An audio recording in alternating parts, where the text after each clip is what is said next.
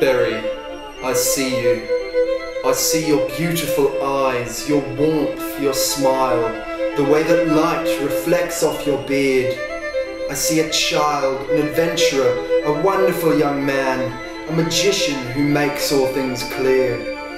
I see the light of day, the grass, the trees, and an advocate of a free soul.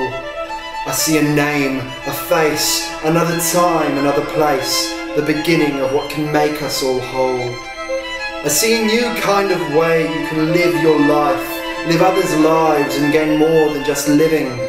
I see a better world, a different place altogether, a feeling which we all could be giving. I see one another and those who fall behind.